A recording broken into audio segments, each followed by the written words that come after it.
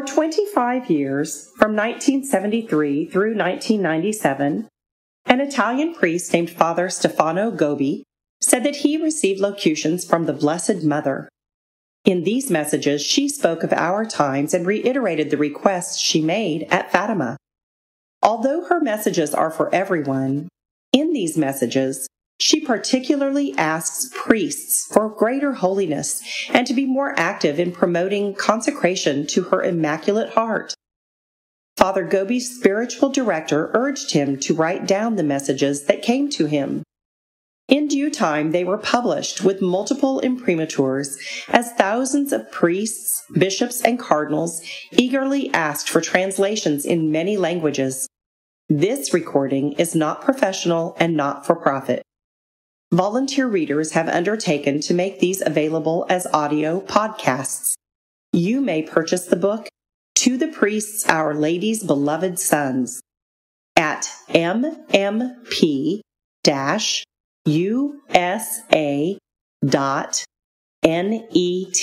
Presented here are the messages from 1989, beginning January 1st to December 31st.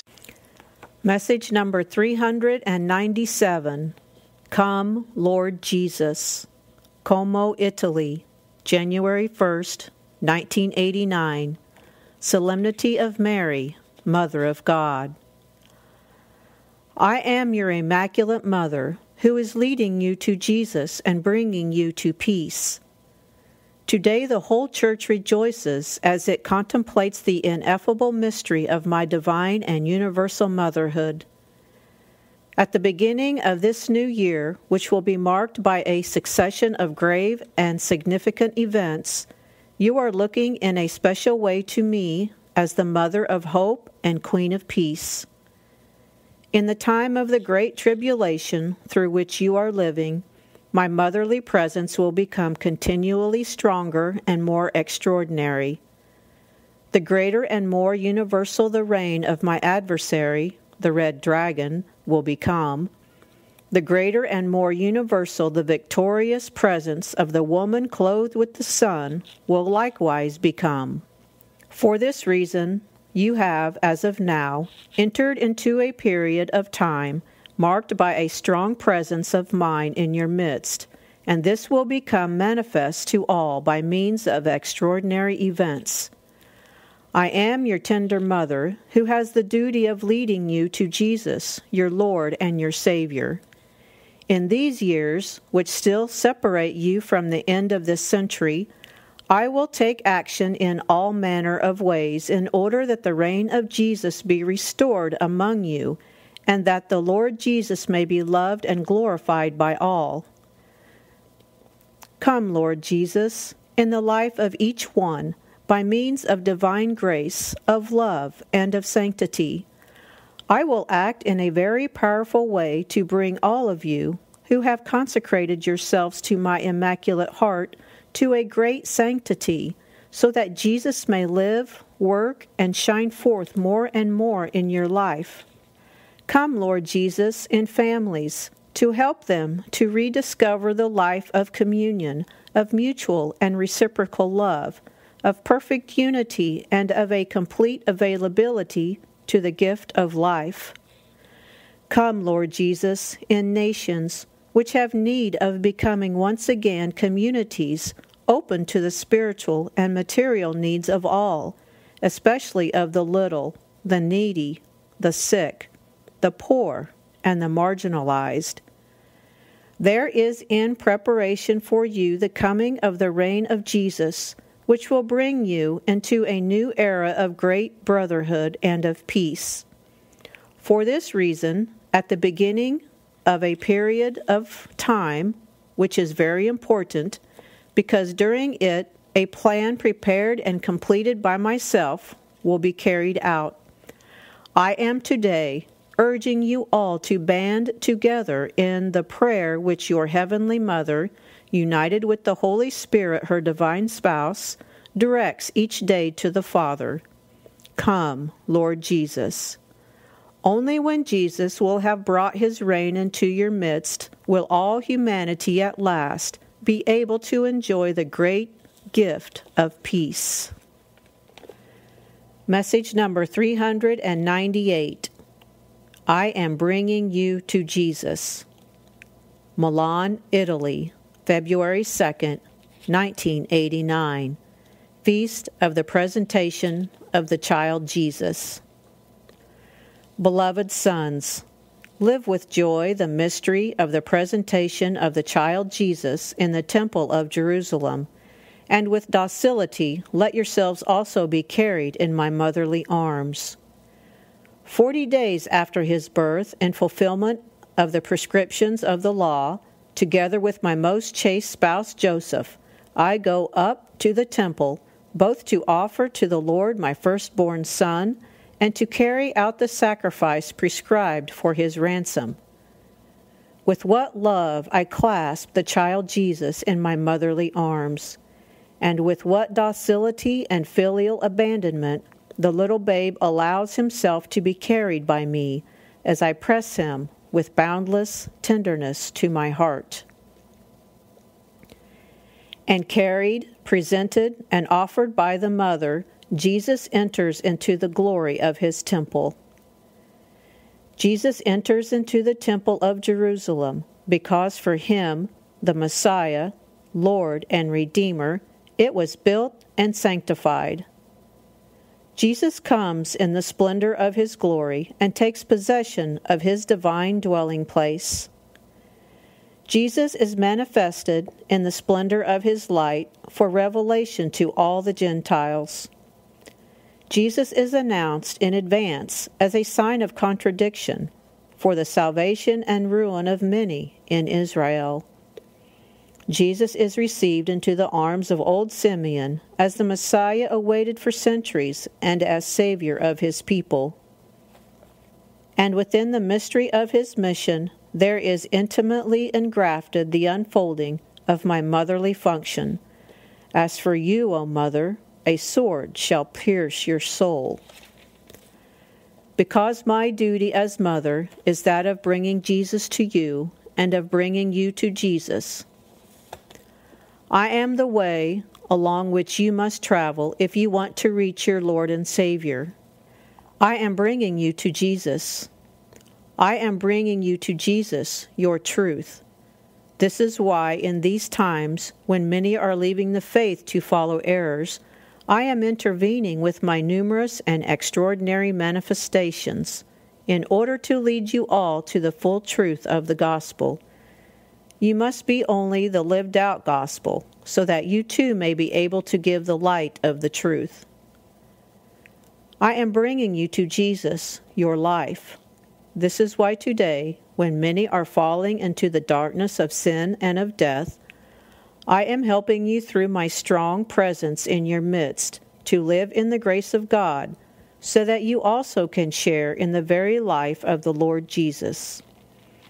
In these dark times of the great tribulation, if you do not allow yourselves to be carried in my arms with filial abandonment and with great docility, it is difficult for you to succeed in escaping the subtle snares which my adversary sets for you. His seductions have become so dangerous and subtle that hardly anyone, any longer, succeeds in escaping them. You are running the great danger of falling into the seduction which my adversary is setting for you in order to draw you away from Jesus and from me. All can fall into his trap. Priests and even bishops can fall into it. The faithful and even those consecrated can fall into it. The simple and even the learned can fall into it. The disciples and even the masters can fall into it. Those will never fall into it who, as little children, consecrate themselves to my Immaculate Heart and allow themselves to be carried in my motherly arms. As of now, it will become ever clearer and clearer to the Church and to the world that the little flock, which in these years of the great apostasy will remain faithful to Jesus and to his gospel, will be entirely protected in the motherly enclosure of my Immaculate Heart. He is his only begotten Son. He is the Word consubstantial with him. He is the reflection of his beauty. He is the revelation of his love. Jesus and the Father are one single being. From the Father, through the Son, there is given to you as gift the Spirit of love, in order that you too may be able to penetrate into the stupendous mystery of this divine unity. If Jesus becomes your way, you come into the arms of his and your heavenly Father. If you walk with Jesus, you carry out the divine will in your life, with that love and that docility with which Jesus has always done the will of the Father. And thus you live with the confidence and the abandonment of little children who expect and receive everything as a gift of love from their Father who is in heaven. And then I, your heavenly Mother, am able to carry you each day upon the altar of my Immaculate Heart to the temple of the glory and the light of the Lord. Thus, I am able to offer you in life to the perfect glorification of the Most Holy Trinity, and by means of you, I am able to spread everywhere the light of its divine splendor. When this light will have illumined and transformed the whole world, Jesus will come to you in glory to restore his kingdom. Message number 399. Jesus Comes. Como, Italy, March 23, 1989. Holy Thursday. Beloved sons, today is your Pasch. Live it in intimacy of life with Jesus, your brother, who has personally associated you in the exercise of his high and eternal priesthood. Live in love for him. How Jesus has loved you. Having loved his own who were in the world, he loved them to the end. I have earnestly desired to eat this Pasch with you before I suffer. How Jesus loves you.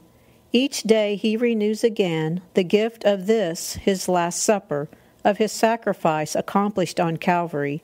You are an important part of this, his plan of love. Today you find yourselves gathered about your bishops to renew the promises which you made at the moment of your priestly ordination. Renew them with joy and with confidence. Renew them with love as a sign of profound gratitude to him who has chosen you. Each day Jesus comes by means of you, his priests and sons of my maternal predilection. Jesus comes by means of your word, which repeats the words of his gospel of salvation in every language and to all men. Quote, "Go into the whole world and preach the gospel to every creature." Mark chapter 16, verse 15. Jesus comes by means of your priestly action, which is exercised in bringing all to him, your Redeemer and Savior. Quote, "He who believes and is baptized will be saved." Mark chapter 16, verse 16. Jesus comes by means of the Eucharistic sacrifice, which renews that accomplished by him on Calvary, to wash again today with his divine blood all the sin and the evil of the world. Quote, "Do this in memory of me." Luke chapter 22, verse 19.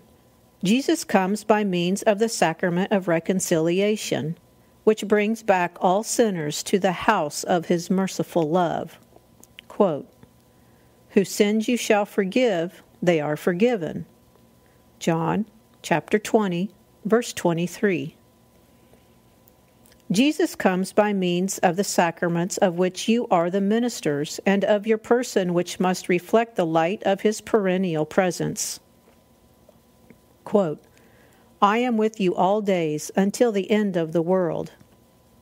Matthew chapter 28, verse 20. In this your day of Holy Thursday, I ask each one of you to give to all the joy of his divine presence in your midst. Then, in the immense darkness which still surrounds everything, you brighten up the earth with the light of Jesus Christ, who comes again today by means of you. Message number 400. Remain with Jesus on the cross.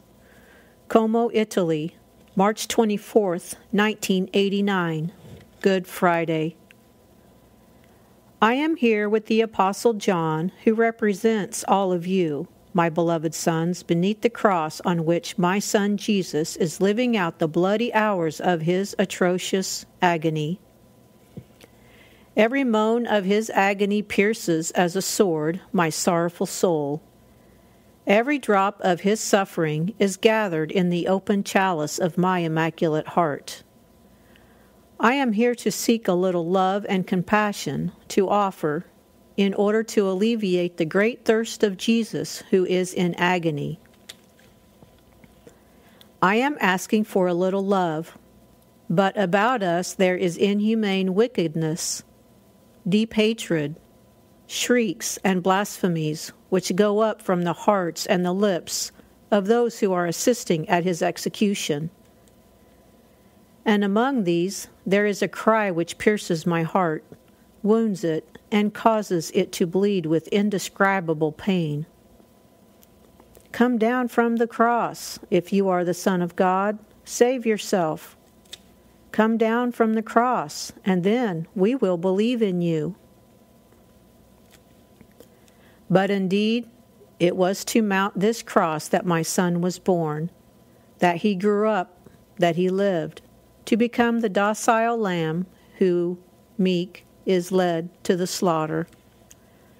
He is the true Lamb of God who takes away all the sins of the world.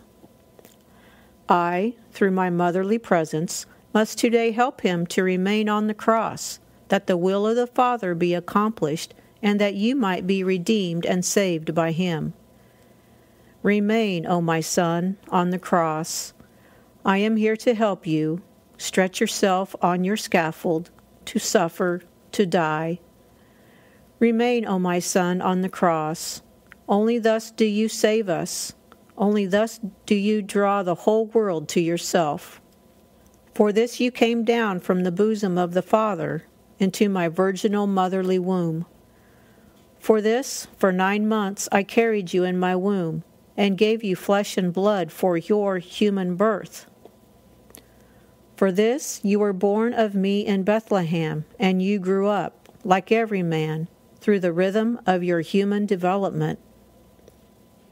For this, you opened up like a flower during your infancy, and you were formed in the vigor of your adolescence. For this, you bore the weight of daily labor in the poor home of Nazareth. You were assisted each day by me, your tender mother, and the precious help of your legal father, Joseph. For this you have spent the 3 fatiguing years of your public life, announcing the gospel of salvation, healing the sick, pardoning sinners, opening the gates of the kingdom to the poor, the little, the humble, and the oppressed. For this you have undergone the judgment and the condemnation of the religious tribunal, ratified by Pilate, who has delivered you over to the cross. And today, behold, you are stretched upon the throne of your glory, prepared by the heavenly Father for you, his only begotten Son, gentle and divine Lamb, who take away from the world all sin, evil, hatred, impurity, and death. O precious and fruitful cross, who carry in your arms the Savior of the world. O sweet and saving wood, upon which is hung the price of our ransom. O cross, blessed and sanctified by the Paschal victim, who today is immolating himself upon you in the one and only sacrifice which redeems and saves all. Beloved sons, on this day of Good Friday, permit that I might repeat also to you, remain with Jesus on the cross. Do not give in to the subtle temptations of my adversary, to the facile seductions of the world, to the voices of those who again today repeat to you, come down from the cross. No, you also, like Jesus, must understand the divine plan of your personal priestly offering. You too must say yes to the will of the Father and be open to words of prayer and of pardon. Because today you also, like Jesus, must be immolated for the salvation of the world. Message number 401. In the New Sepulchre. Como, Italy, March 25th, 1989. Solemnity of the Annunciation of the Lord. Holy Saturday. In the New Sepulchre, the body of my Son Jesus rests in the sleep of death.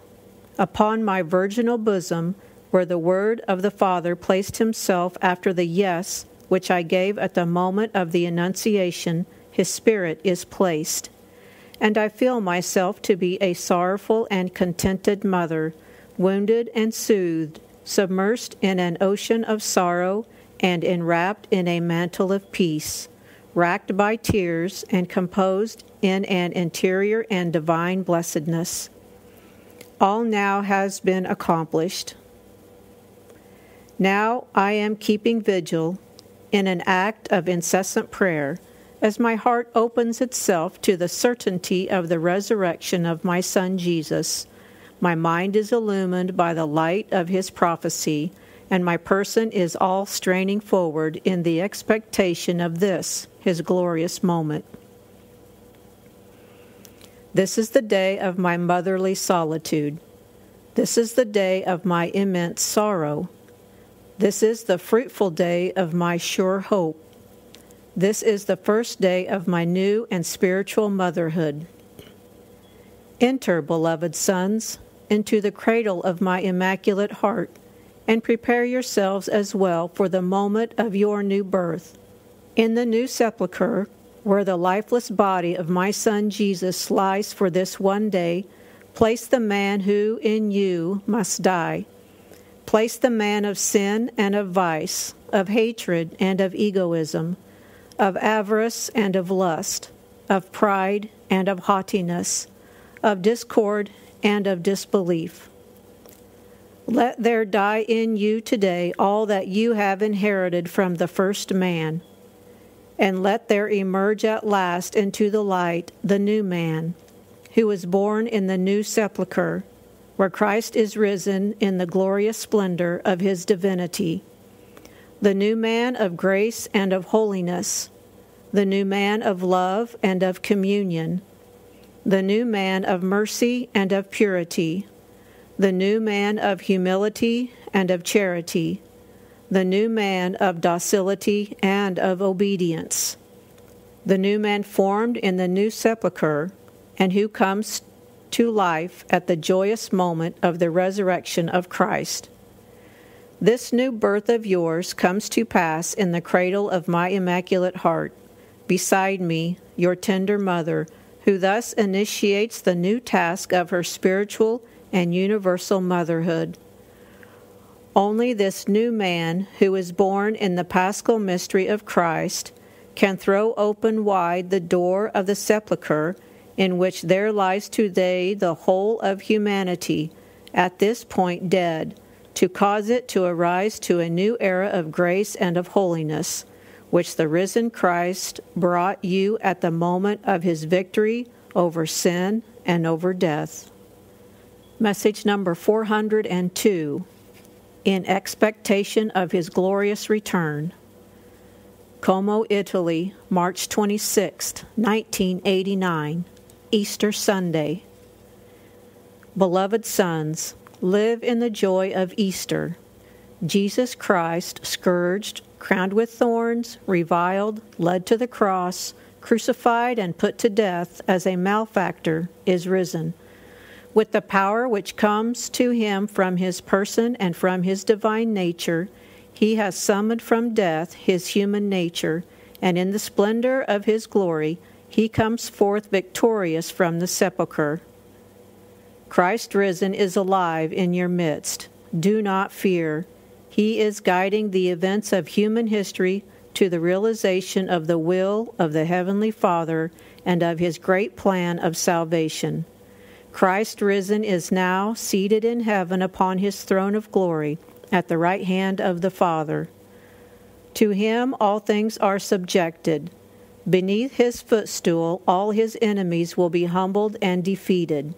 As of today, human history is opened up to the full glorification of the risen Christ.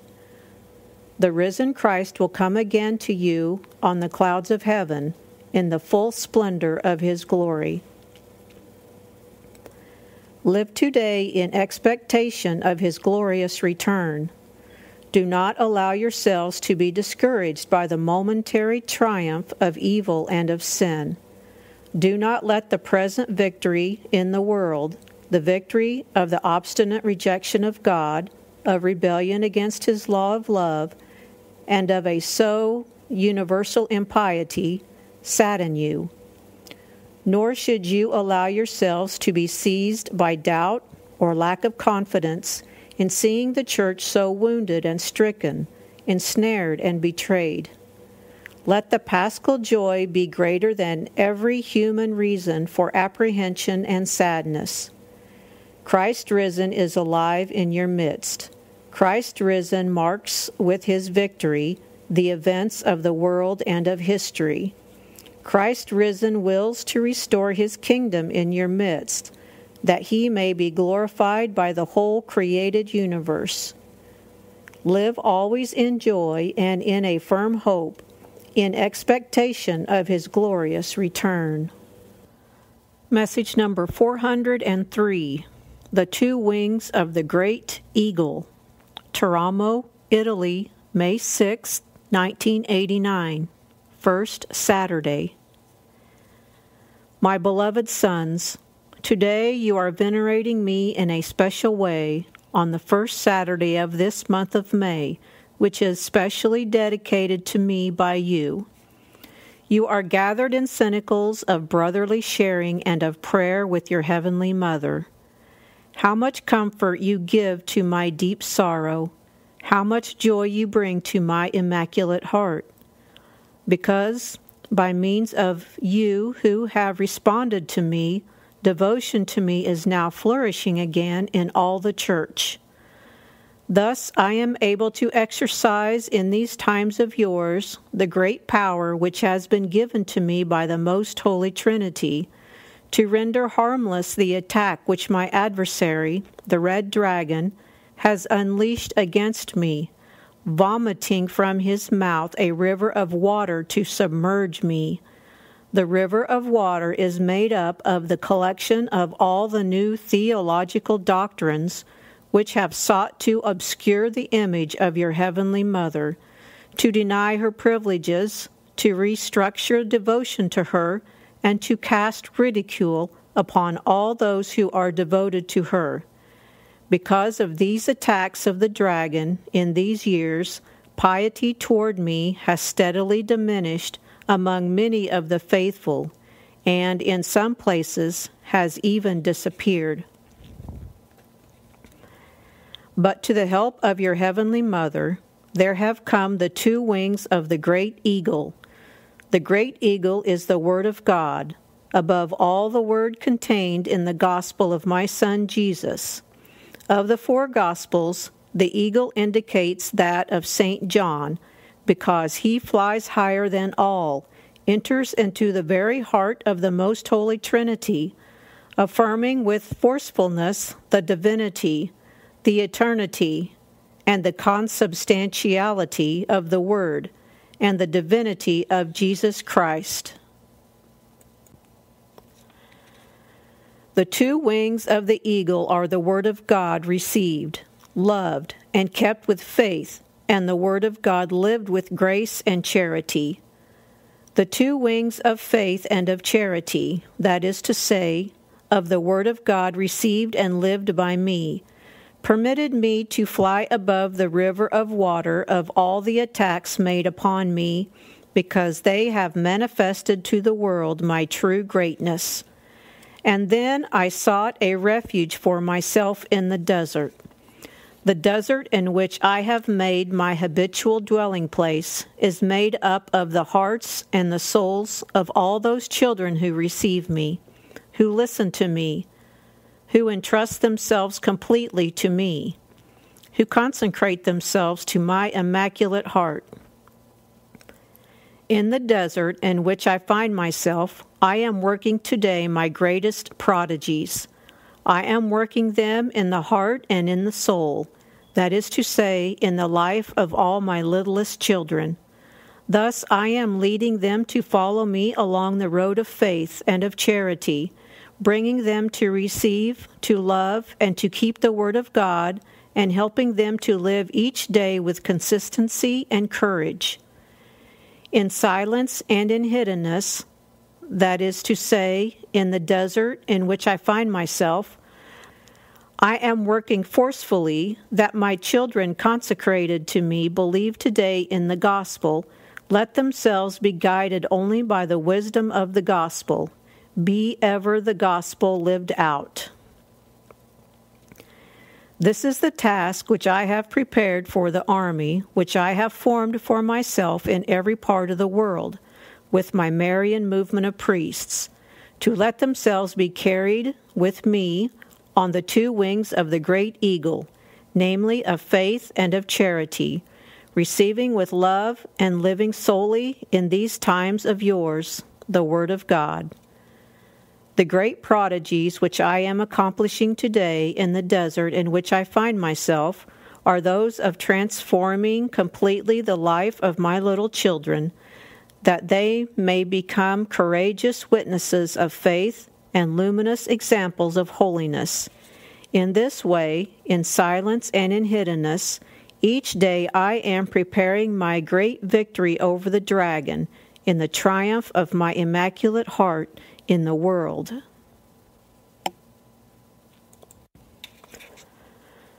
Message number 404, The Huge Red Dragon, Sicily, Italy, May 14th, 1989, Solemnity of Pentecost. Beloved sons, today you adore and call upon the Holy Spirit descended at Pentecost upon the apostles and the disciples gathered together with me in the Cenacle of Jerusalem. You are calling upon him again in these times of yours with confidence and perseverance, gathered together with me in cenacles of prayer, which are now spread in every part of the earth.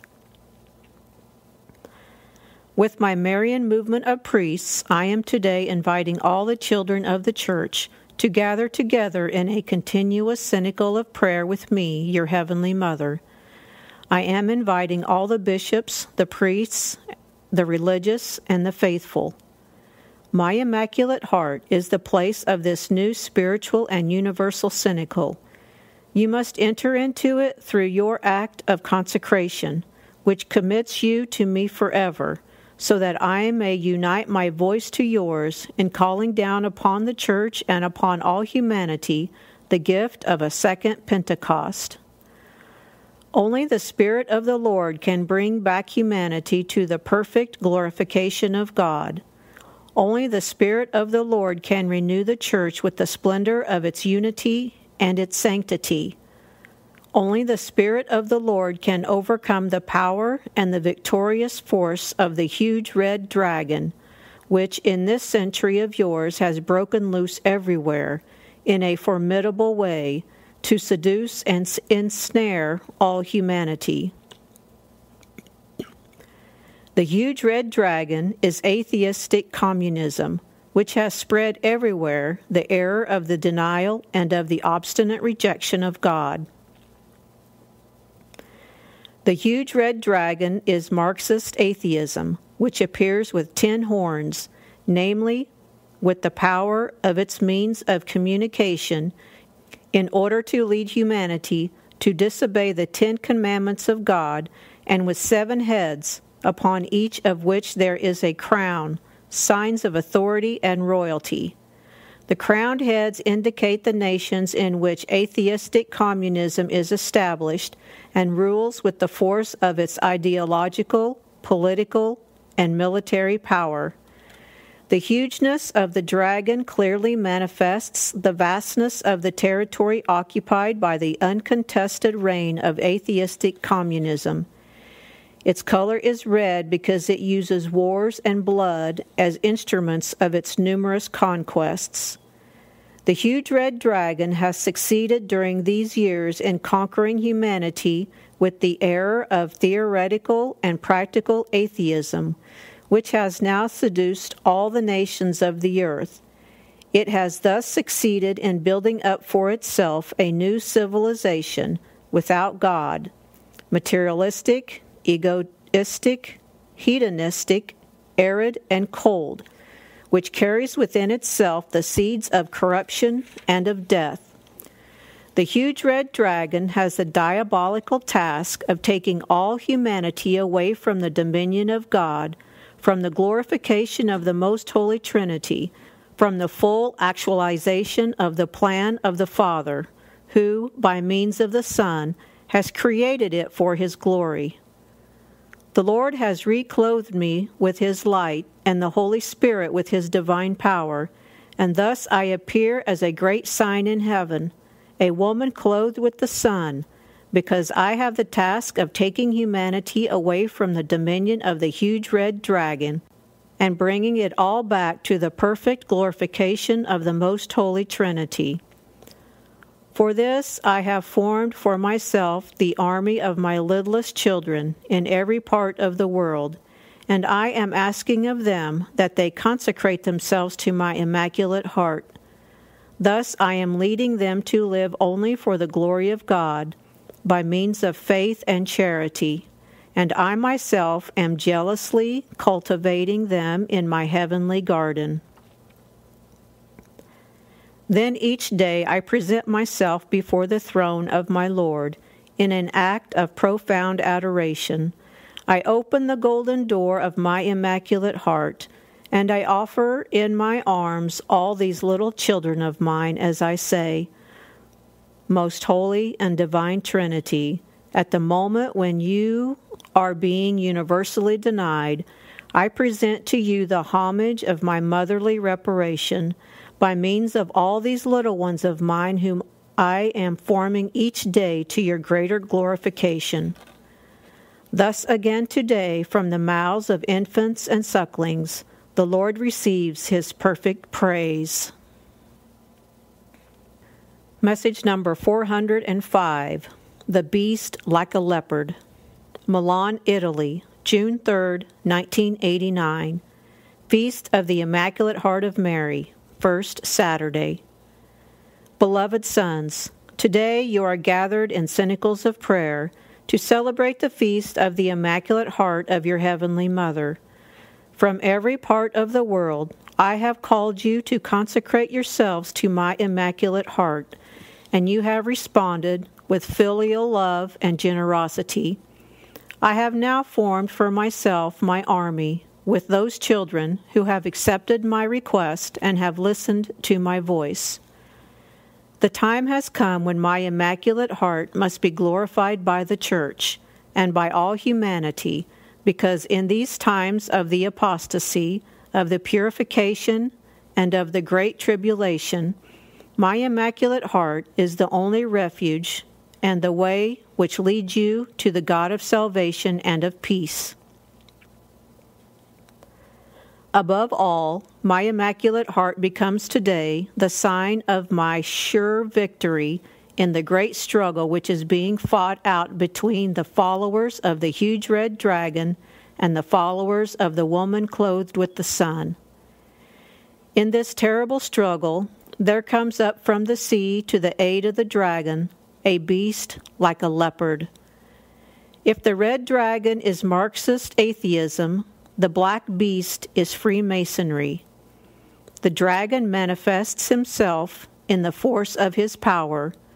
The black beast, on the other hand, acts in the shadow, keeps out of sight, and hides himself in such a way as to enter in everywhere. He has the claws of a bear and the mouth of a lion, because he works everywhere with cunning and with the means of social communication, that is to say, through propaganda. The 7 heads indicate the various Masonic lodges, which act everywhere in a subtle and dangerous way. This black beast has 10 horns, and on the horns 10 crowns, which are signs of dominion and royalty. Masonry rules and governs throughout the whole world by means of the 10 horns. The horn, in the biblical world, has always been an instrument of amplification, a way of making one's voice better heard, a strong means of communication. For this reason, God communicated His will to His people by means of 10 horns, which made His law known, the 10 Commandments. The one who accepts them and observes them walks in life along the road of the divine will, of joy and of peace. The one who does the will of the Father accepts the word of His Son and shares in the redemption accomplished by Him. Jesus gives to souls the very divine life through grace that He won for us through His sacrifice carried out on Calvary. The grace of the redemption is communicated by means of the 7 sacraments. With grace, there becomes implanted in the soul the seeds of supernatural life, which are the virtues.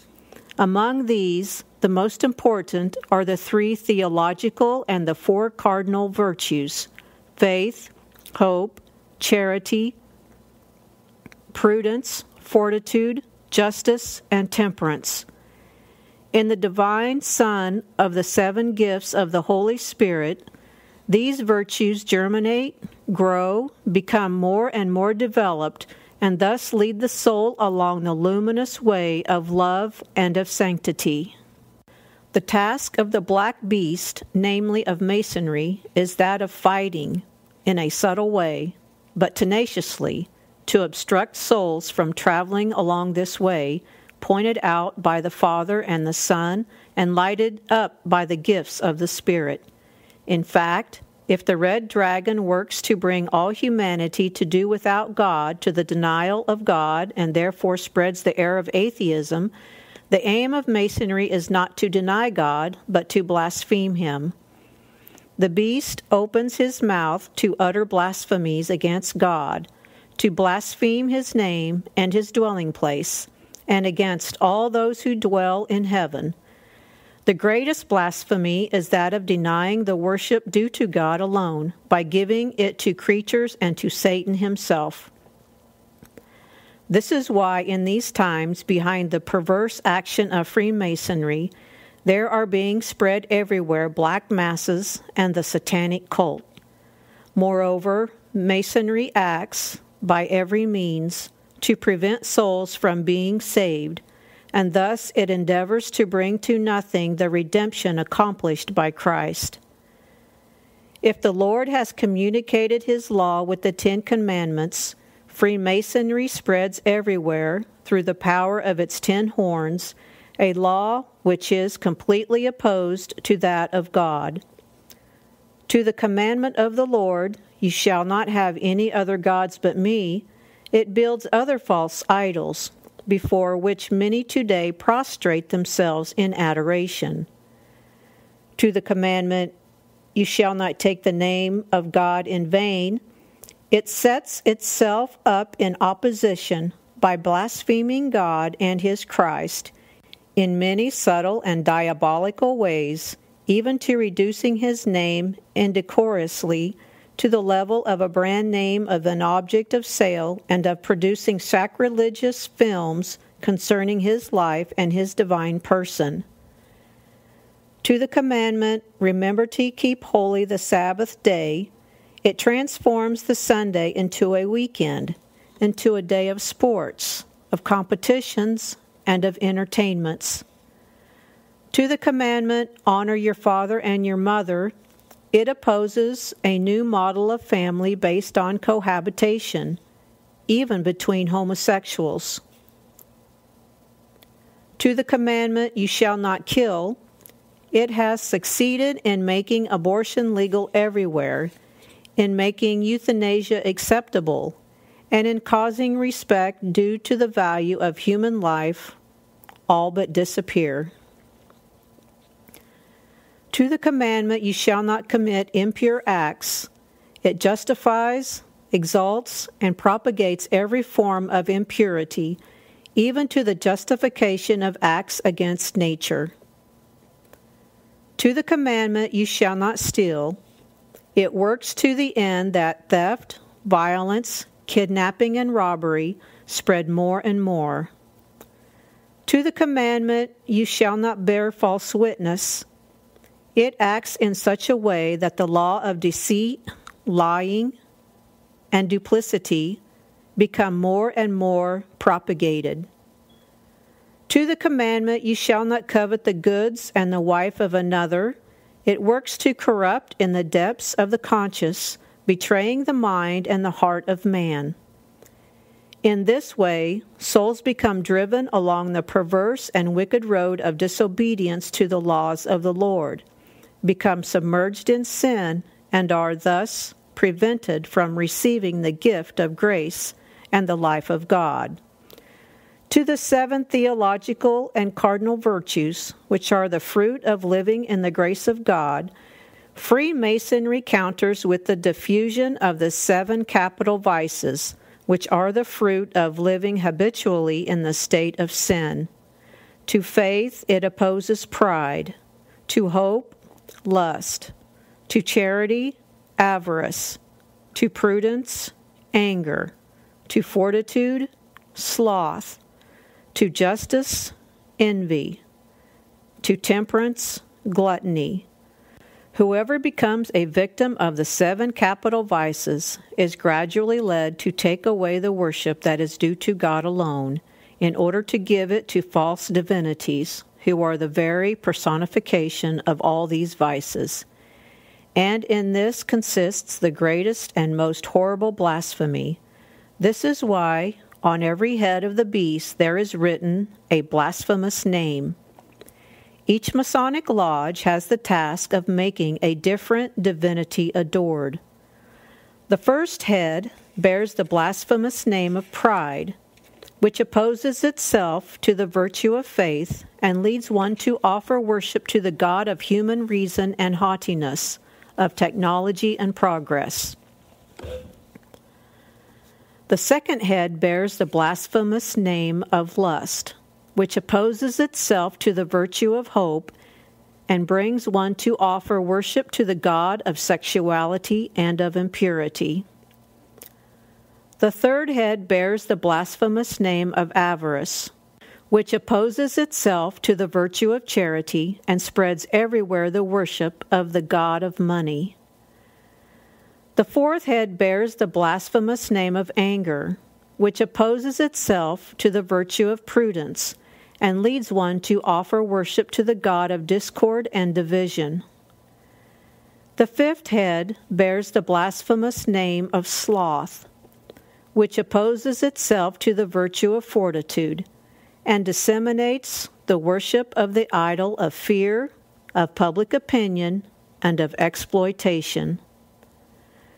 The sixth head bears the blasphemous name of envy, which opposes itself to the virtue of justice and leads one to offer worship to the idol of violence and of war. The seventh head bears the blasphemous name of gluttony, which opposes itself to the virtue of temperance and leads one to offer worship to the so highly extolled idol of hedonism, of materialism, and of pleasure. The task of the Masonic lodges is that of working today with great astuteness to bring humanity everywhere to disdain the holy law of God, to work an open opposition to the 10 Commandments, and to take away the worship due to God alone in order to offer it to certain false idols, which become extolled and adored by an ever-increasing number of people: reason, flesh, money, discord, domination, violence, pleasure. Thus, souls are precipitated into the dark slavery of evil, of vice, and of sin, and at the moment of death and of the judgment of God, into the pool of eternal fire, which is hell. Now you understand how in these times, against the terrible and insidious attack of the black beast, namely of Masonry, my Immaculate Heart becomes your refuge and the sure road which brings you to God. In my Immaculate Heart, there is delineated the tactic made use of by your Heavenly Mother to fight back against and to defeat the subtle plot made use of by the black beast. For this reason, I am training all my children to observe the 10 Commandments of God, to live the gospel to the letter, to make frequent use of the sacraments, especially those of penance and Eucharistic communion, as necessary helps in order to remain in the grace of God, to practice the virtues vigorously, to walk along the path of goodness, of love, of purity, and of holiness. Thus I am making use of you, my little children, who have consecrated yourselves to me, to unmask all these subtle snares which the black beast sets for you, and to make futile in the end the great attack which Masonry has launched today against Christ and his Church. And in the end, especially in his greatest defeat, there will appear in all its splendor the triumph of my Immaculate Heart in the world. Number 406, The Beast Like a Lamb. Dongo, Como, Italy, June 13, 1989, anniversary of the second apparition at Fatima. Beloved sons, today you are calling to mind my second apparition, which took place in the humble Cova da Iria in Fatima on June 13, 1917. Even as of then, I foretold to you that which you are living through in these times. I announced to you the great struggle between me, the woman clothed with the sun, and the huge red dragon, which has brought humanity to live without God. I also foretold to you the subtle and dark work carried out by Freemasonry with the purpose of separating you from the observance of the law of God, and thus making you victims of sins and of vices. Above all, as mother, I have wanted to warn you of the grave dangers which threaten the Church today because of the many and diabolical attacks which are being carried out against it to destroy it. To attain this end, there comes out of the earth, by way of aid to the black beast which arises out of the sea, a beast which has 2 horns like those of a lamb. The lamb in Holy Scripture has always been a symbol of sacrifice. On the night of the Exodus, the lamb is sacrificed, and with its blood the doorposts of the houses of the Hebrews are sprinkled in order to remove them from the punishment which, on the contrary, strikes all the Egyptians. The Hebrew Pasch recalls this fact each year through the immolation of a lamb which is sacrificed and consumed. On Calvary, Jesus Christ sacrifices himself for the redemption of humanity. He himself becomes our Pasch and becomes the true Lamb of God who takes away all the sins of the world. The beast has on its head 2 horns, like those of a lamb. To the symbol of the sacrifice, there is intimately connected that of the priesthood, the 2 horns. The high priest of the Old Testament wore a headpiece with 2 horns. The bishops of the church wear the mitre with 2 horns to indicate the fullness of their priesthood. The black beast, like a leopard, indicates Freemasonry. The beast with the 2 horns, like a lamb, indicates Freemasonry infiltrated into the interior of the church, that is to say, ecclesiastical Masonry, which has spread especially among the members of the hierarchy. This Masonic infiltration in the interior of the church was already foretold to you by me at Fatima, when I announced to you that Satan would enter in even to the summit of the church. If the task of Masonry is to lead souls to perdition, bringing them to the worship of false divinities, the task of ecclesiastical Masonry, on the other hand, is that of destroying Christ and his church, building a new idol, namely a false Christ and a false church. Jesus Christ is the Son of the living God. He is the Word incarnate. He is true God and true man because he unites in his divine person human nature and divine nature. Jesus in the Gospel has given his most complete definition of himself, saying that he is the truth, the way, and the life. Jesus is the truth because he reveals the Father to us, speaks his definitive word to us, and brings all divine revelation to its perfect fulfillment.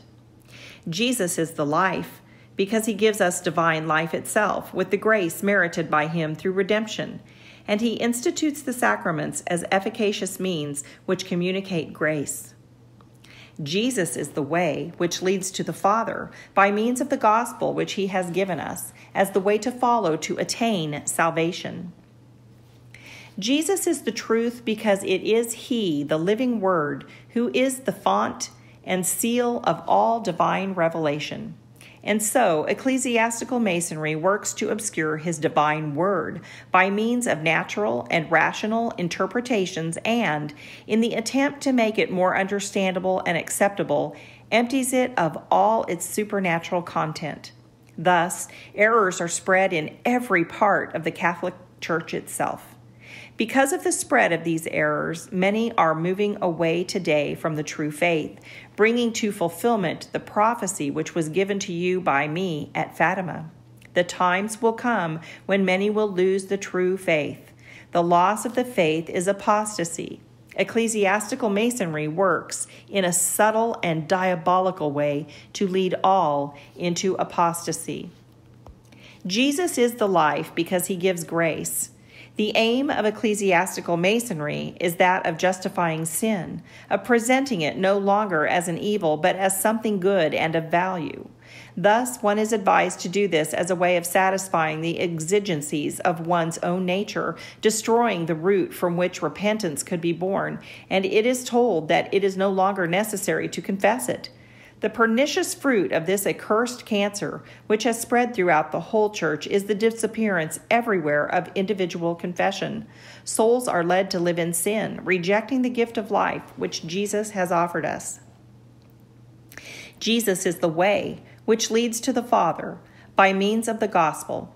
Ecclesiastical Masonry favors those forms of exegesis which give it a rationalistic and natural interpretation by means of the application of the various literary genres in such a way that it becomes torn to pieces in all its parts. In the end, one arrives at denying the historical reality of miracles and of the resurrection and places in doubt the very divinity of Jesus and his salvific mission.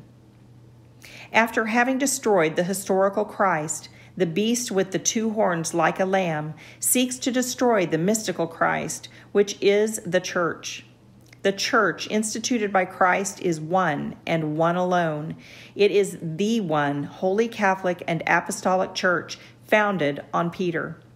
As is Jesus, so too is the Church founded by him, which forms his mystical body, truth, life, and way.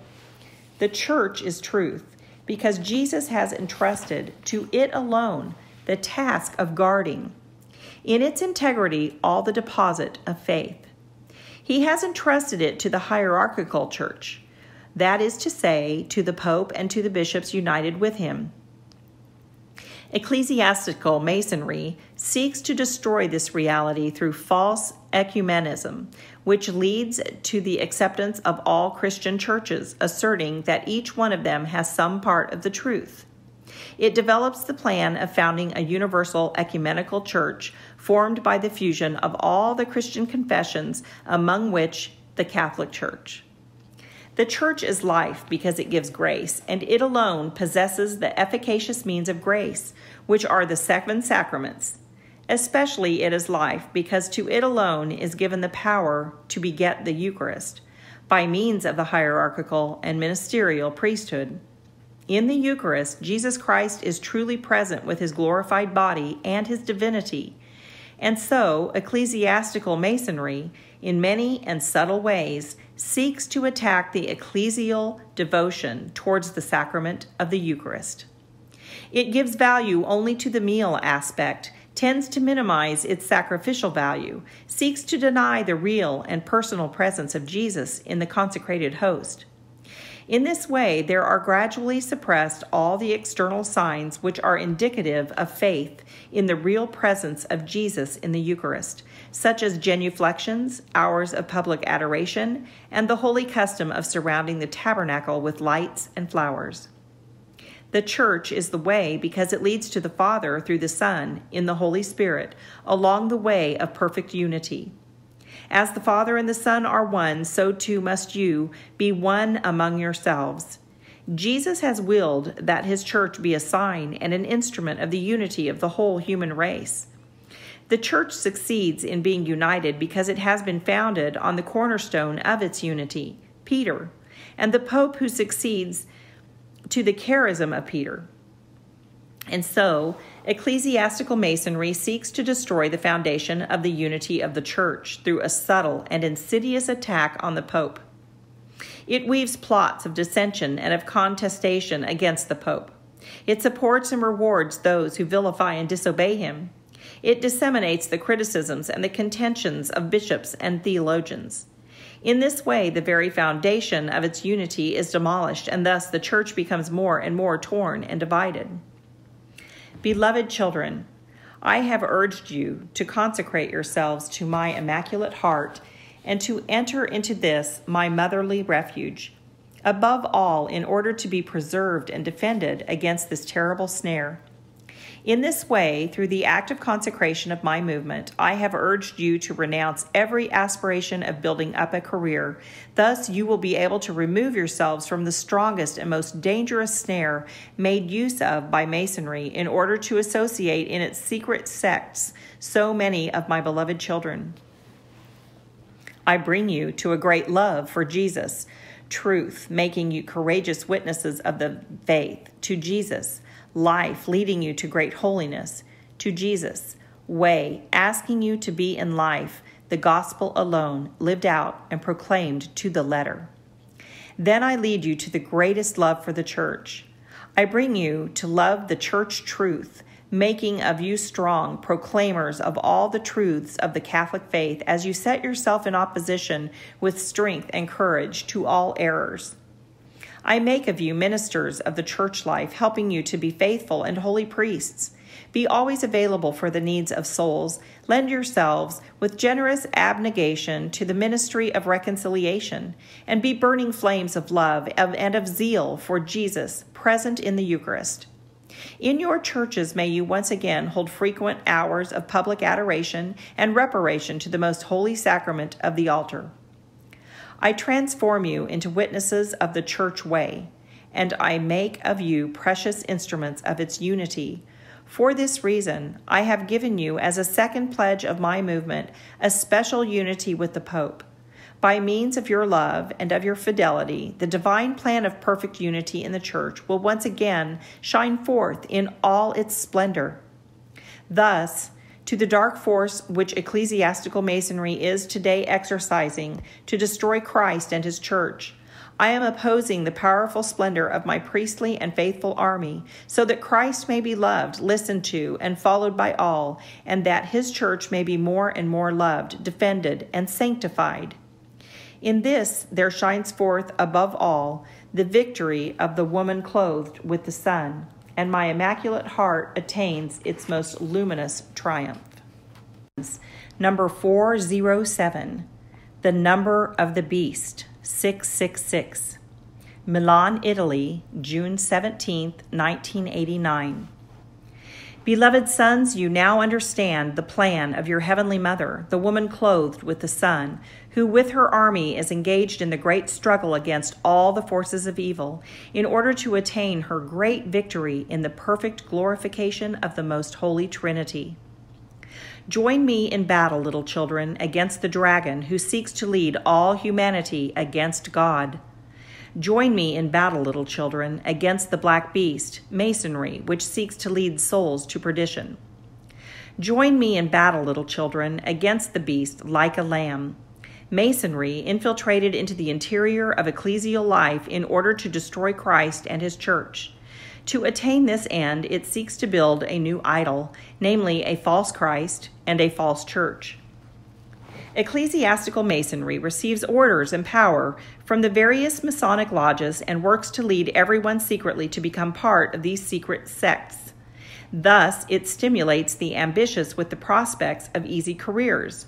It heaps up with goods those who are starved for money. It assists its members to exceed others and to occupy the most important positions, while it sets aside, in a subtle but decisive way, all those who refuse to take part in its designs. Indeed, the beast, like a lamb, exercises all its power from the first beast in its presence, and it forces the earth and all its inhabitants to adore the first beast. Ecclesiastical Masonry goes as far as even building a statue in honor of the beast and forces all to adore this statue. But according to the first commandment of the holy law of the Lord, only God is to be adored, and to him alone must every form of worship be rendered. And so they substitute for God a strong, powerful, and dominating idol, an idol so powerful that it puts to death all who do not adore the statue of the beast. An idol so strong and dominating as to cause all, small and great, rich and poor, free men and slaves, to receive a mark on the right hand and on the forehead, and that no one can buy or sell without having this mark, that is to say, the name of the beast or the number of its name. This great idol, built to be served and adored by all, as I have already revealed to you in the preceding. But what is its name? In the 13th chapter of the Apocalypse it is written, "This calls for wisdom. Let him who has understanding reckon the number of the beast.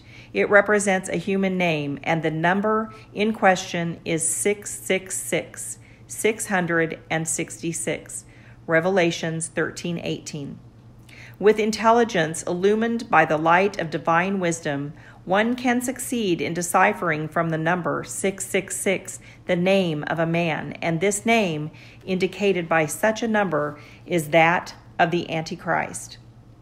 Lucifer, the ancient serpent, the devil or Satan, the red dragon, becomes, in these last times, the Antichrist. The Apostle John already affirmed that whoever denies that Jesus Christ is God, that person is the Antichrist. The statue or idol built in honor of the beast, to be adored by all men, is the Antichrist. Calculate now its number, 666, to understand how it indicates the name of a man. The number 333 indicates the divinity. Lucifer rebels against God through pride because he wants to put himself above God. 333 is the number which indicates the mystery of God. He who wants to put himself above God bears the sign 666, and consequently, this number indicates the name of Lucifer, Satan, that is to say, of him who sets himself against Christ, of the Antichrist. 333, indicated once, that is to say, for the first time, expresses the mystery of the unity of God. 333, indicated twice, that is to say, for the second time, indicates the two natures, that of the divine and the human, united in the divine person of Jesus Christ. 333, indicated thrice, that is to say, for the third time, indicates the mystery of the three divine persons, that is to say, it expresses the mystery of the most holy Trinity. Thus, the number 333, expressed 1, 2, and 3 times, expresses the principal mysteries of the Catholic faith, which are 1, the unity and the Trinity of God, 2, the incarnation, the passion and death, and the resurrection of our Lord Jesus Christ. If 333 is the number of which indicates the divinity, he who wants to put himself above God himself is referred to by the number 666. 666, indicated once, that is to say, for the first time, expresses the year 666, 666. In this period of history, the Antichrist is manifested through the phenomenon of Islam, which directly denies the mystery of the divine Trinity and the divinity of our Lord Jesus Christ. Islamism, with its military force, breaks loose everywhere, destroying all the ancient Christian communities and invades Europe. And it is only through my extraordinary motherly intervention, begged for powerfully by the Holy Father, that it does not succeed in destroying Christianity completely. 666 indicated twice, that is to say, for the second time, expresses the year 1332, 1332. In this period of history, the Antichrist is manifested through a radical attack on the faith in the Word of God.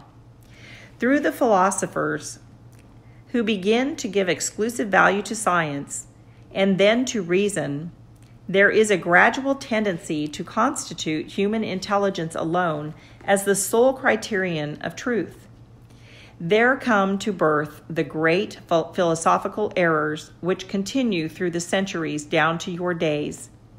The exaggerated importance given to reason as an exclusive criterion of truth necessarily leads to the destruction of the faith in the Word of God. Indeed, with the Protestant Reformation, tradition is rejected as a source of divine revelation, and only sacred scripture is accepted.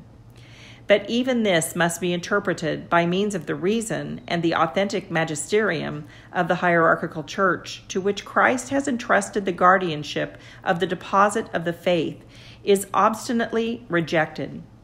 Each one is free to read and understand sacred scripture according to one's personal interpretation.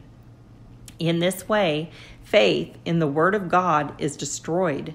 The work of the Antichrist in this period of history is the division of the church and the consequent formation of new and numerous Christian confessions, which gradually become driven to a more and more extensive loss of the true faith in the Word of God. 666, indicated thrice, that is to say, for the third time, expresses the year 1998. 1998. In this period of history, Freemasonry, assisted by its ecclesiastical form, will succeed in its great design, that of setting up an idol to put in the place of Christ and of his church. A false Christ and a false church. Consequently, the statue built in honor of the first beast, to be adored by all the inhabitants of the earth, and which will seal with its mark all those who want to buy or sell, is that of the Antichrist. You have thus arrived at the peak of the purification, of the great tribulation, and of the apostasy. The apostasy will be, as of then, generalized because almost all will follow the false Christ and the false church.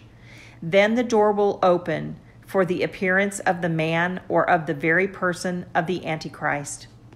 This is why, beloved children, I have wanted to enlighten you concerning the pages of the Apocalypse which refer to the times you are living through.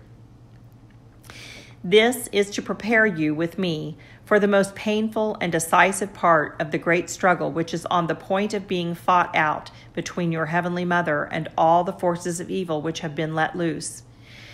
Take courage. Be strong, my little children. To you befalls the duty in these difficult years of remaining faithful to Christ and to his church, putting up with hostility, struggle, and persecution.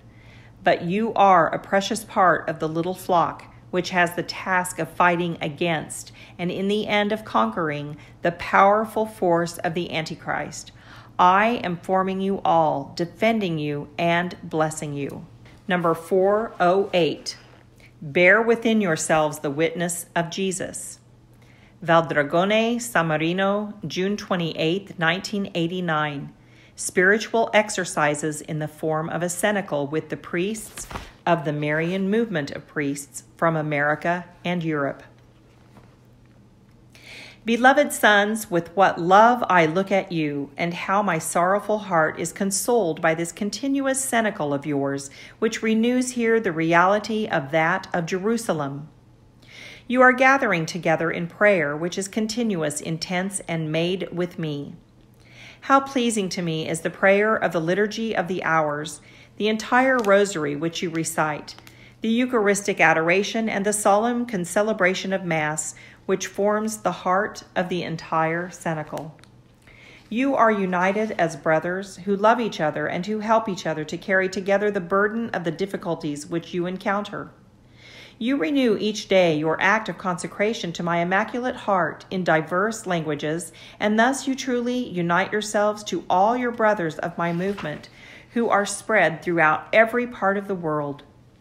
You are part of my army. You are a precious portion of my maternal heritage.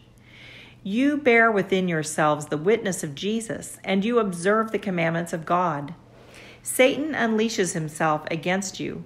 Because you form my heel, that is the weakest and most fragile part of me, and because you are my offspring, thus today he lies in ambush for you in a powerful manner, and he unleashes himself against you with every sort of temptation and persecution. Remain serene. Have confidence in me. These are the times of the battle, and you must fight for my victory.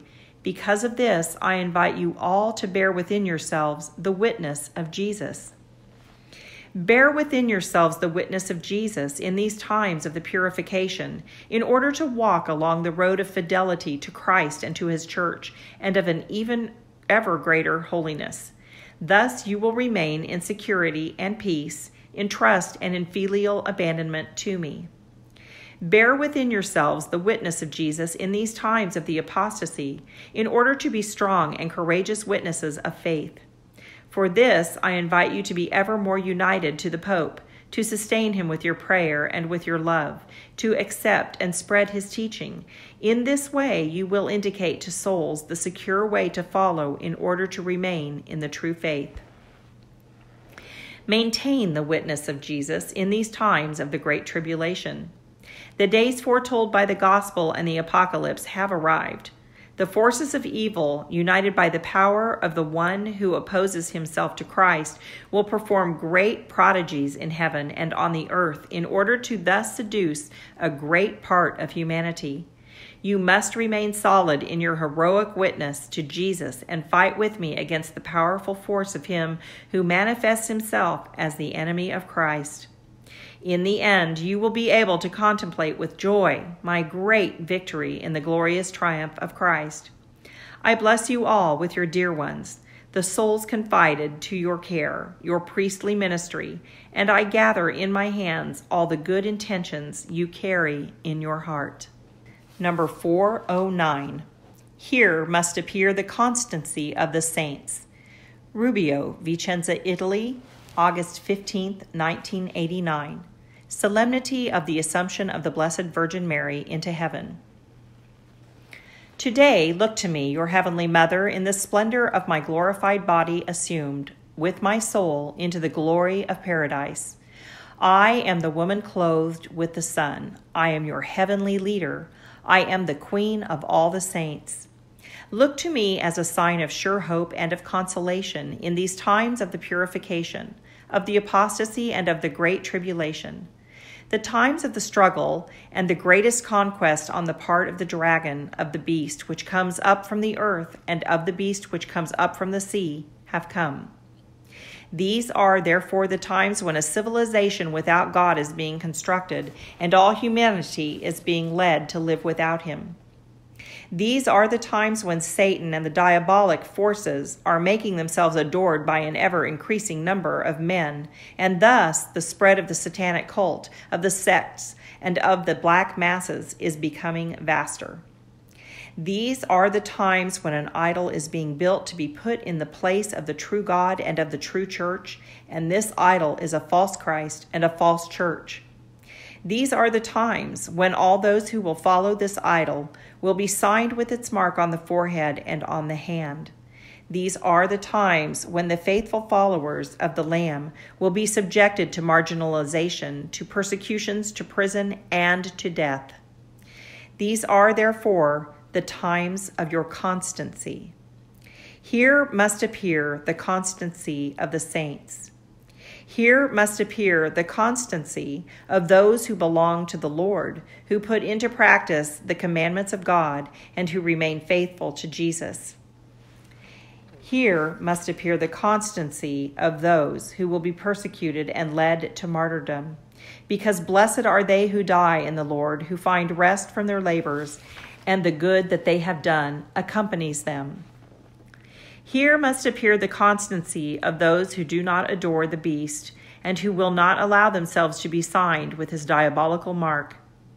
Those, on the other hand, who will adore the beast and its statue and will receive its mark on the forehead and on the hand, will drink the wine of the wrath of God, poured out from the chalice of his terrible chastisement, and will be tortured in the presence of the Lamb and of the holy angels with fire and sulfur.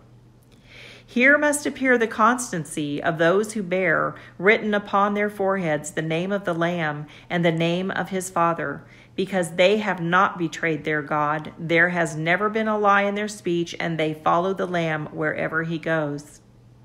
Here must appear the constancy of all my little children, whom I am calling to consecrate themselves to my Immaculate Heart, to live out with me the conclusive moments of the battle and of the fall of Babylon, when the vintage of the earth will be harvested and the grapes will be cast into the winepress, which represents the great chastisement of God.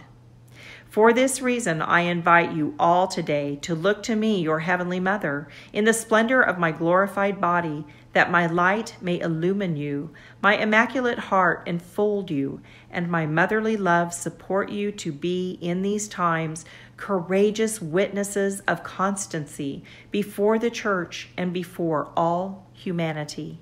Number 410, the mark on the forehead and on the hand. Dongo, Como, Italy, September 8, 1989. Feast of the Nativity of the Blessed Virgin Mary. Today is the feast of the birth of your Heavenly Mother, my dear beloved ones and children consecrated to my Immaculate Heart. Live it in joy and in peace, in silence and in prayer, in confidence and in filial abandonment.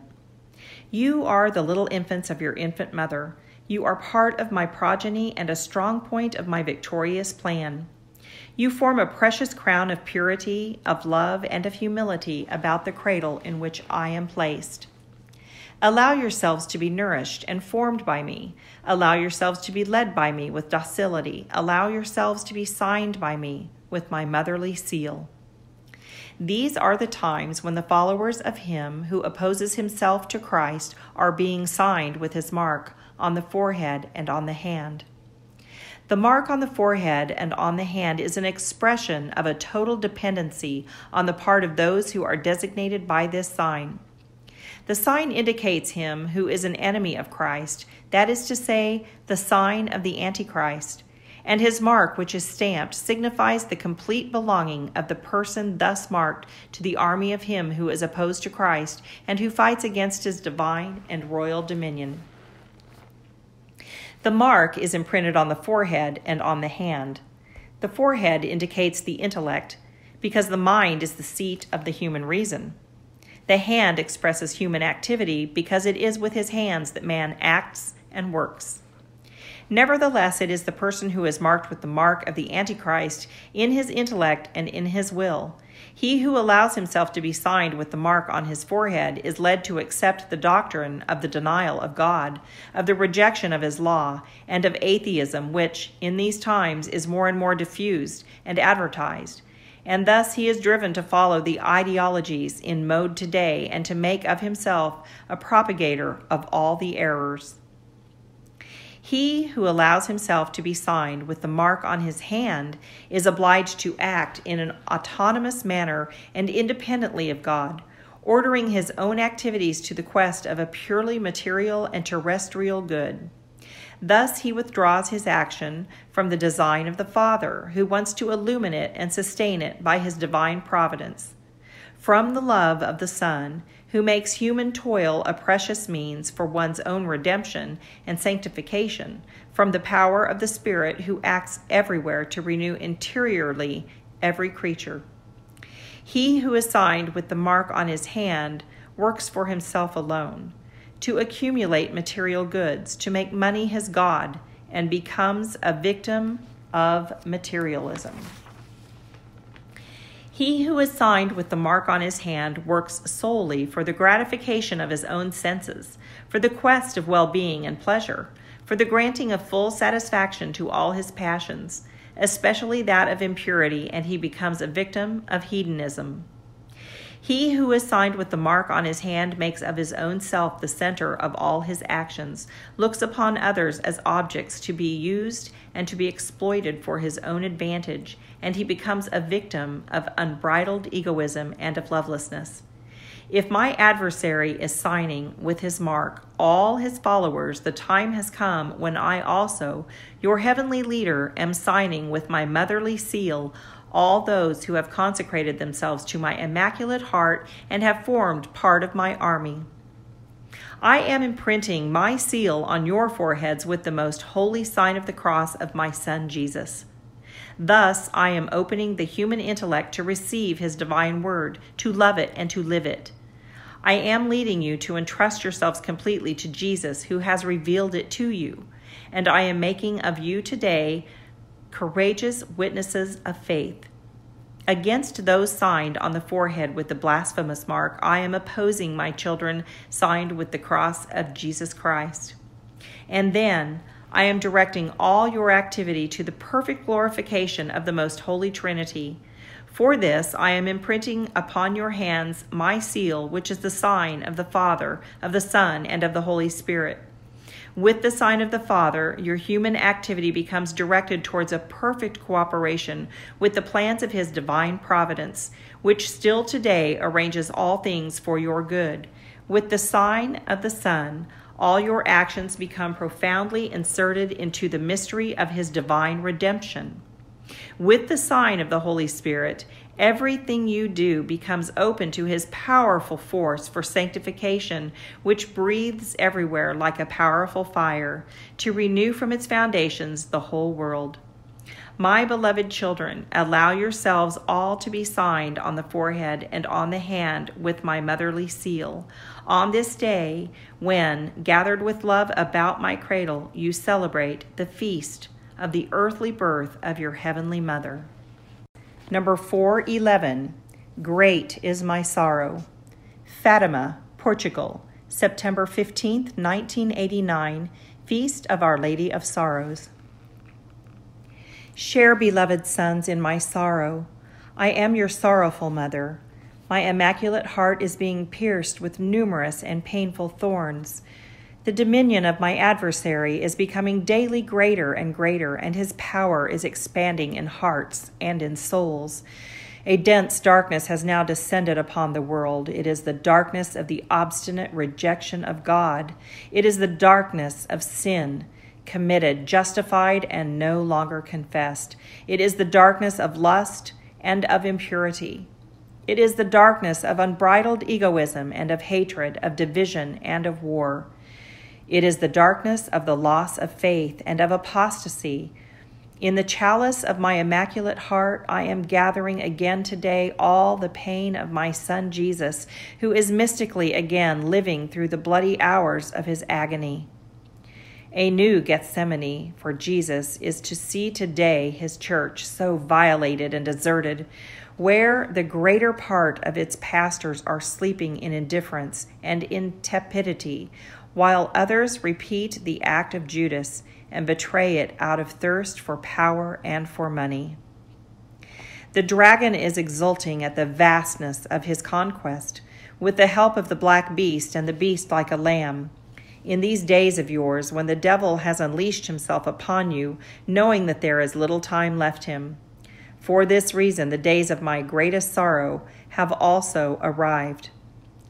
Great is my sorrow in seeing my Son Jesus again despised and scourged, in his word rejected because of pride, and lacerated through human and rationalistic interpretations.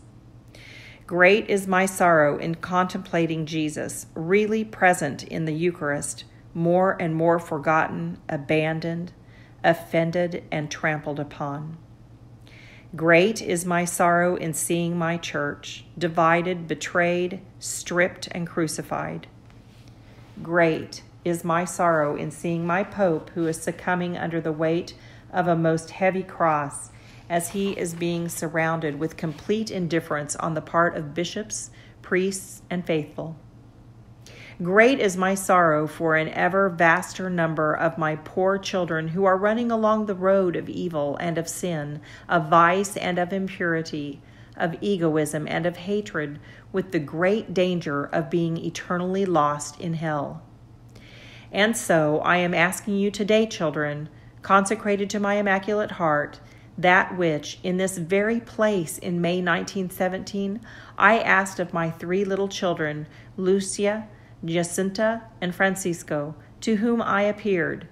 Do you also want to offer yourselves as victims to the Lord on the altar of my Immaculate Heart for the salvation of all my poor sinful children? If you accept this request of mine, you must do what I now ask of you. Pray ever more and more, especially with the Holy Rosary.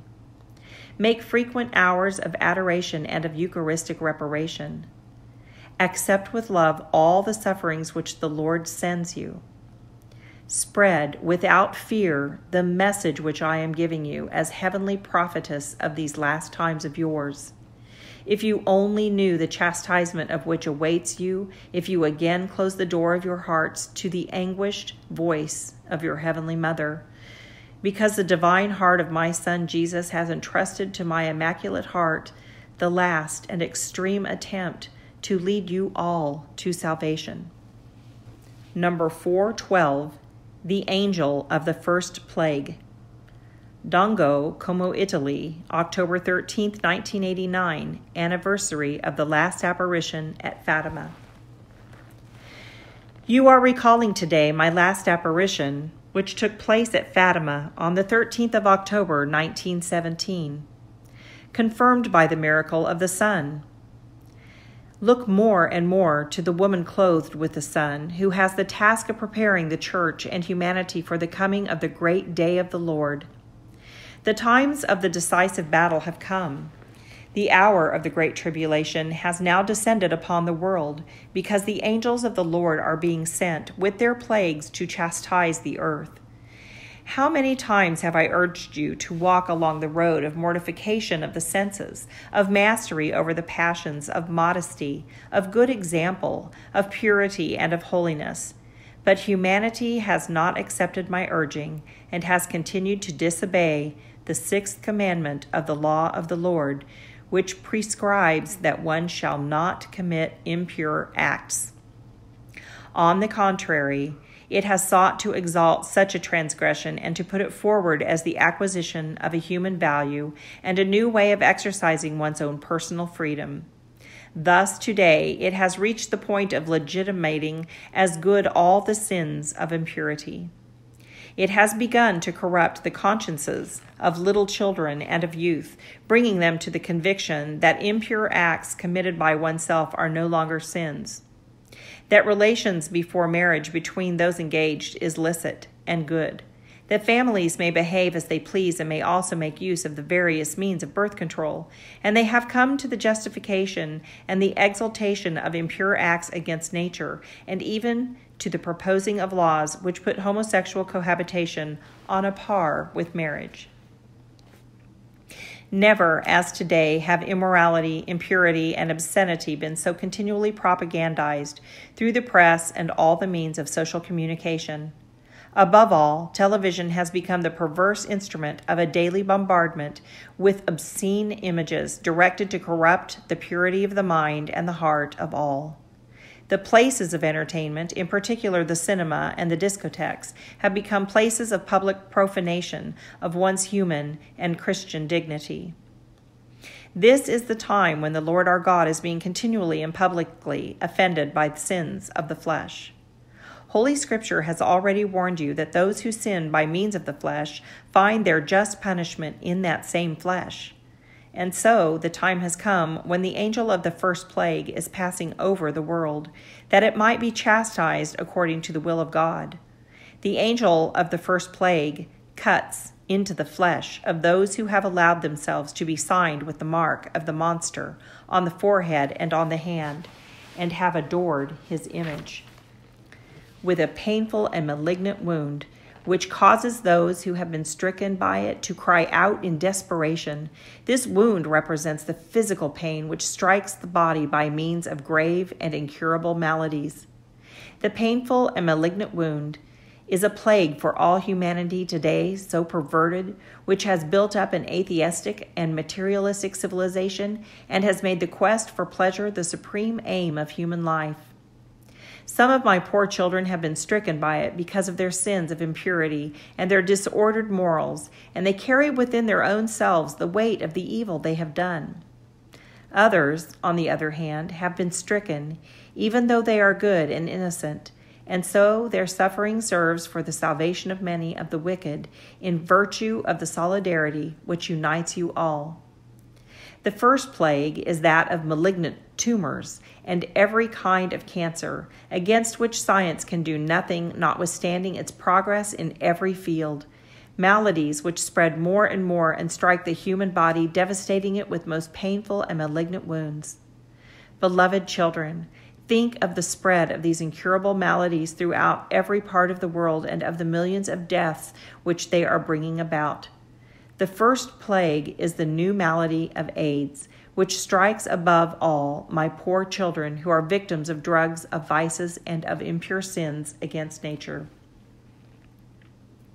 Your Heavenly Mother wants to be a help, a support, a comfort, and a source of hope for all. In these times when humanity is being stricken by this first plague, for this I urge you all to walk along the road of fasting, of mortification, and of penance. Of little children, I ask that they grow in the virtue of purity, and, in this difficult journey, let them be assisted by their parents and teachers. Of the youth, I ask that they form themselves in the control of the passions through prayer and a life of union with me, and that they renounce going to the cinema and the discotheques, where there exists the grave and continuous danger of offending this virtue, which is so dear to my Immaculate Heart. Of engaged couples, I ask that they abstain from all relations before marriage. Of Christian husbands and wives, I ask that they form themselves in the exercise of conjugal chastity and never make use of artificial means of birth control as they follow the teaching of Christ, which the Church still puts forth today with enlightened wisdom. How very much I ask of priests the scrupulous observance of celibacy and of religious, the faithful and austere practice of their vow of chastity. To my poor children, stricken by the first plague of the painful and malignant wound, I present myself as a merciful mother who assuages and comforts, who brings to hope and to peace. Of these, I ask that they offer their sufferings in a spirit of reparation, of purification, and of sanctification. Above all, for them my Immaculate Heart becomes the most welcome refuge and the sure road that leads them to the God of salvation and of joy. In this, my heavenly garden, all will be consoled and encouraged, while I myself personally and lovingly take care to give consolation in suffering and, if it be in the will of the Lord, to offer the gift of healing. Consequently, in this time when humanity is being stricken by the first plague, I urge you all to look to me, your Heavenly Mother, that you may be comforted and assisted. Number 413, The New Jerusalem, Dongo, Como, Italy, November 1st, 1989, Solemnity of All Saints. Today is the Feast of All Saints, and tomorrow you remember those who are saved, but who are still immersed in the purifying suffering of purgatory. In these times of the Great Tribulation, the communion of saints must be lived vigorously by you. I am the Queen of all saints. I am the leader of one single army. To all the snares which the dragon, the black beast, the beast like a lamb, and the evil spirits set for you every day, the angels of the Lord have from me the task of responding with force and power. How great today is their heavenly power, because they are being sent by me to fight back the tactic of my adversary, which is that of leading many of my poor children away from the adoration that is due to our God, by the ever greater spread of the satanic cult and of the black masses. To this perverse and blasphemous action of the demons, the angels respond with their perennial, profound, and incessant act of adoration and of glorification of the Lord. To the dangers which, in these times, the wicked set for you, seeking to strew with obstacles, with difficulties, and with subtle opposition, the road along which you must walk, the saints in paradise respond with their powerful assistance and intercession. The hidden and obscure plots which Masonry sets against you to make you fall into its net are revealed and destroyed by the saints, who cause to come down from paradise a strong light, which surrounds you to make your whole life fragrant with the perfume of faith, of hope, of love, of purity, and of holiness. The communion of life with the saints of paradise is the remedy which I am giving you against the subtle and very insidious dangers which today the black beast of Masonry is setting for you. Against the difficulties, the acts of derision, and the marginalization which the beast like a lamb uses against you, my beloved children, have recourse to a perpetual communion of prayer with the holy souls in purgatory. This communion of prayer with the souls who are being purified gives to them the light and the comfort of shortening the time of their purification, and grants to you the security and the courage to carry out my plan in your life, which is that of helping you to fulfill at each moment the divine will of the Lord. Today I am contemplating you with joy, gathered together in the heavenly garden of my Immaculate Heart, to live this stupendous reality of the communion of saints, which unites you, helps you, and pledges you all to fight for the full triumph of Christ, in the coming upon the world of his glorious reign of love, of holiness, of justice, and of peace. Thus you are already contributing to the forming of the New Jerusalem, the holy city, which must come down from heaven as a bride adorned for her husband, and you are forming the dwelling place of God among men, that all may become his people, where every tear will be wiped from their eyes, and there will no longer be any death or strife or mourning or anguish, because the former things have passed away. Number 414. A Crown of 12 Stars. Rubio, Vicenza, Italy, December 8, 1989. Solemnity of the Immaculate Conception. Beloved sons, today you are gazing upon the immaculate splendor of your Heavenly Mother. I am the Immaculate Conception. I am the only creature free from every stain of sin, even the original one. I am all beautiful. Toto pulchra. Let yourselves be enfolded by my mantle of beauty, that you too may be illumined by my heavenly splendor, by my immaculate light. I am all beautiful, because I am called to be the mother of the Son of God, and to form the virginal shoot from which the divine flower shall blossom. For this reason, my purpose is included in the very mystery of your salvation.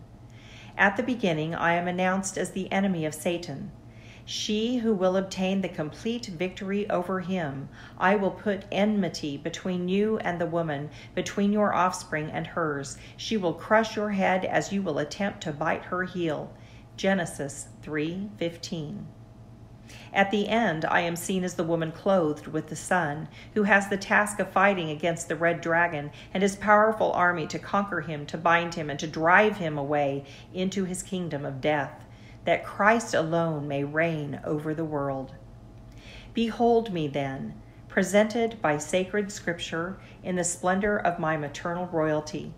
And another sign appeared in the heavens, a woman clothed with the sun, with the moon beneath her feet, and on her head a crown of 12 stars.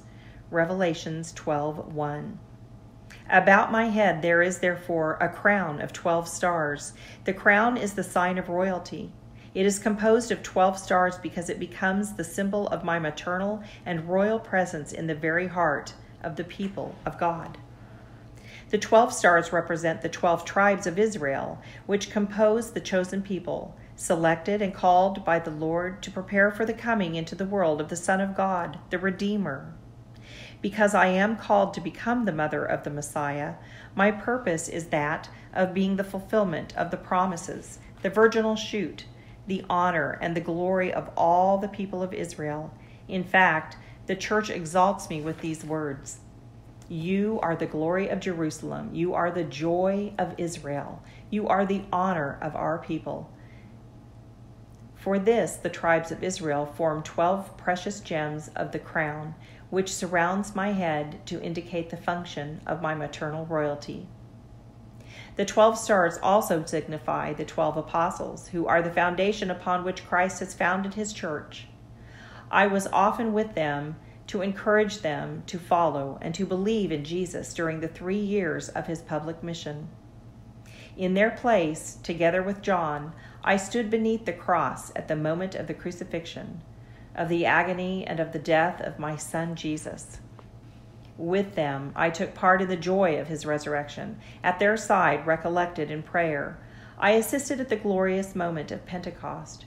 During my earthly life, I remained at their side with my prayer and my motherly presence to help them, to form them, to encourage them and to urge them on to drink the chalice which had been prepared for them by the Heavenly Father.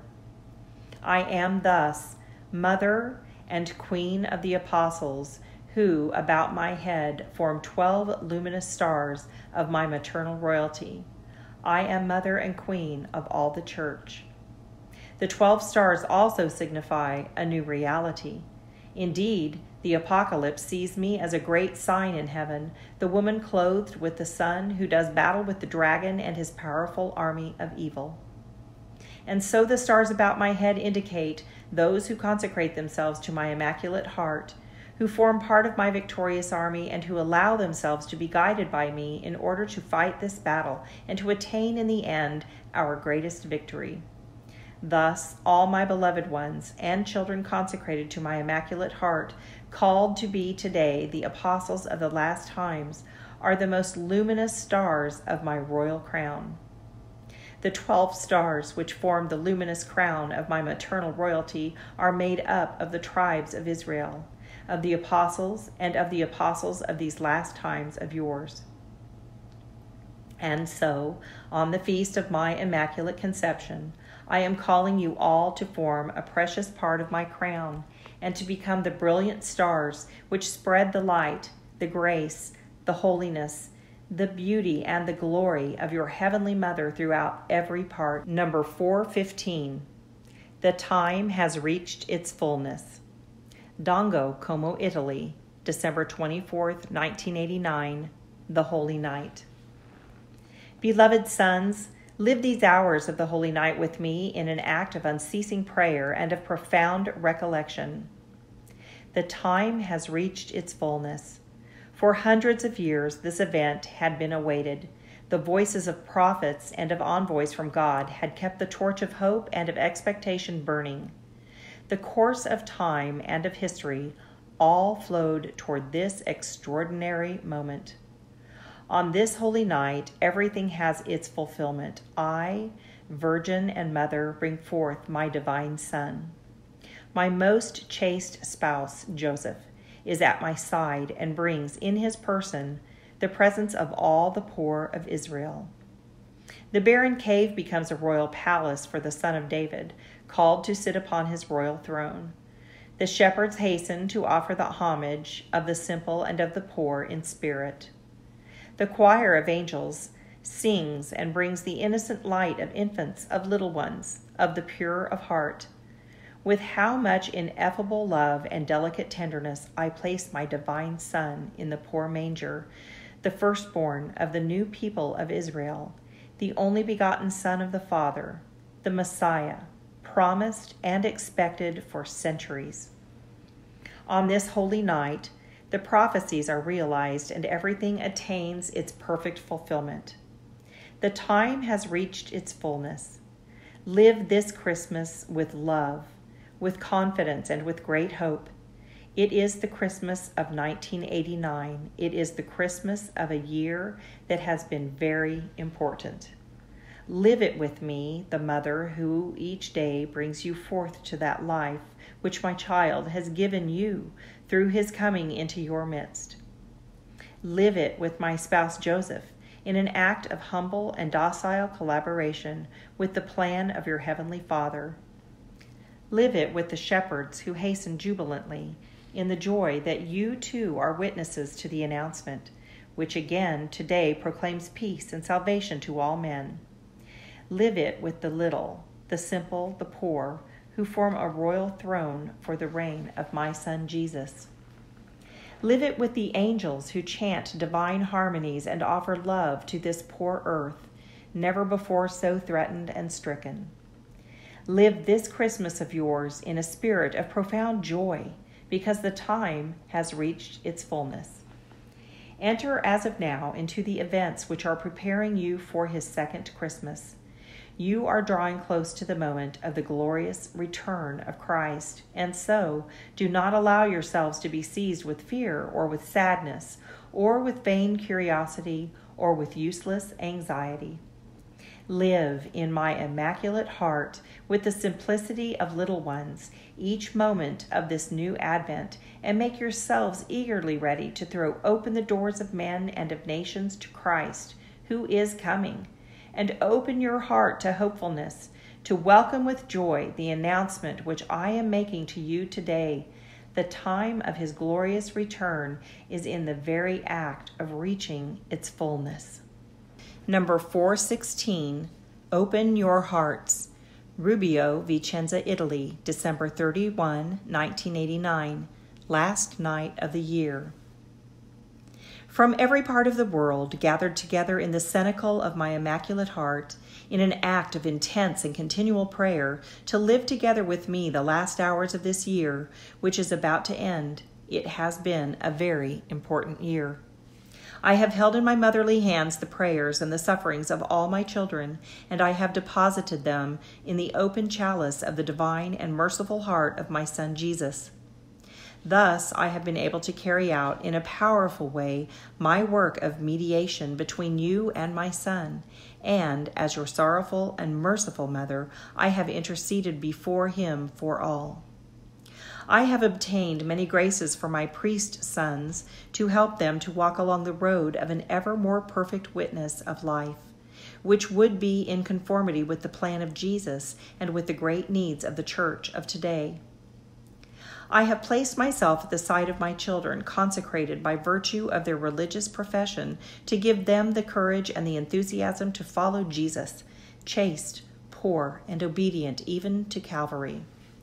I have prayed for all my poor sinful children, victims of passions, of vices, of sins, of impurity, of egoism, of hatred, and of rejection of God. In my Immaculate Heart, I have prepared for them the help of which they have need, that they may be able to return into the arms of their Heavenly Father, who is awaiting them all, that he may bind them to himself with the chain of his divine and merciful love. I have prayed for the sick, that they may obtain the gift to accept with docility and meekness the cross of their illness.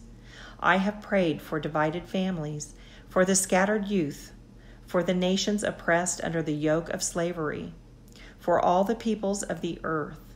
I have prayed to obtain for all humanity the great gift of peace.